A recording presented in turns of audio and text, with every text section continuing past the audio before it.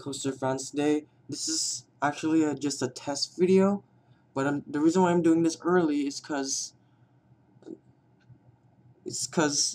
by the summer or by the spring I will be a lot busy. So just because I'm taking a football practice, I might. So I'm doing this just in case I have a football practice or rehearsal that that month or so. So I'm gonna get started right now. So please don't, sorry about that. Please don't hesitate or say that I'm doing this too early, because those are the days I'll be super busy with. So before we get started, let's go ahead and check out the last 5 years what Cedar Point just added in the past. So in 2016, which is going to be next year, they'll be adding a new dive coaster, which you won't really be surprised with because they just announced it on their memo. Now for this year, they've just converted Mantis to a floorless coaster, if you didn't know that, and it's called Rougarou. It's one of the better floorless coasters at the Cedar Fair chain, but they opened it in this year. Last year, they did a park improvement, which they upgraded the Gemini Midway and added a few new flat rides, which is a new scrambler attraction, Larson flying scooters, and they also added pipe screening, which is not a roller coaster. It is Zamperla Disco, which they're not considered as roller coasters. Also in 2013, they've just added a new roller coaster, a new wing rider called Gatekeeper, and they also upgraded the park entrance to give it a new look. For 2012, they really didn't add anything brand new. All they did is they just remove disaster transport and a space spiral to make way for the new roller coaster. Now, here are my predictions for this coming 5 years.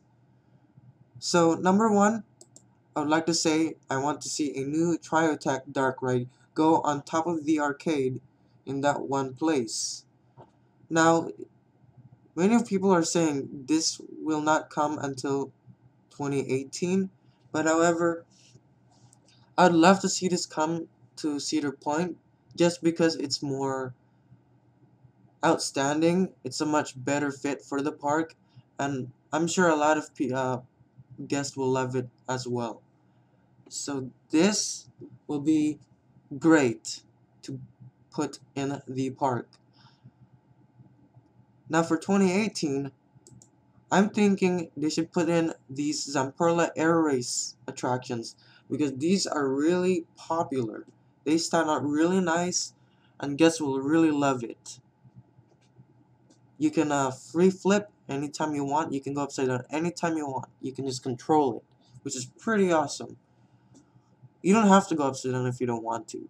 If you don't want to go upside down, don't control it then. Just leave it alone.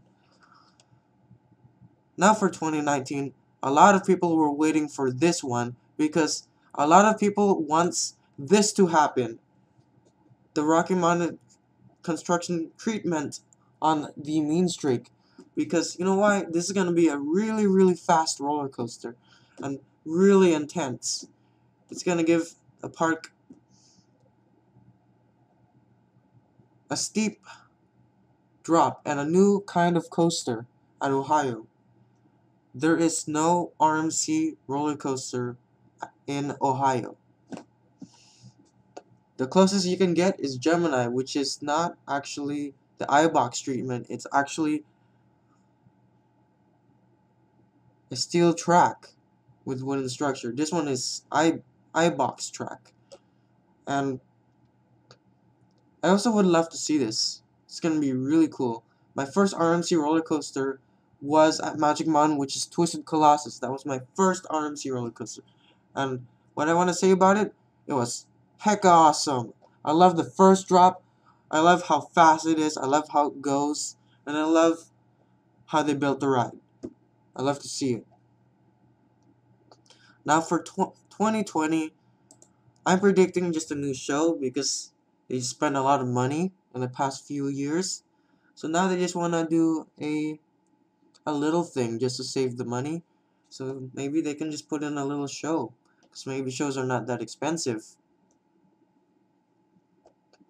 And for 2021, oops, sorry guys, 2021, I would love to see the Soak City water park expansion. I would love to see those new capsule slides and the snake pit water slides and the free drop water slides. This would be really, really cool.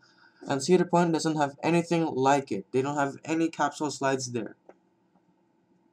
It's all like normal slides. So I would love to see a water park expansion go to Cedar Point by 2021. Now, here's the recap of how the 5 years would look like.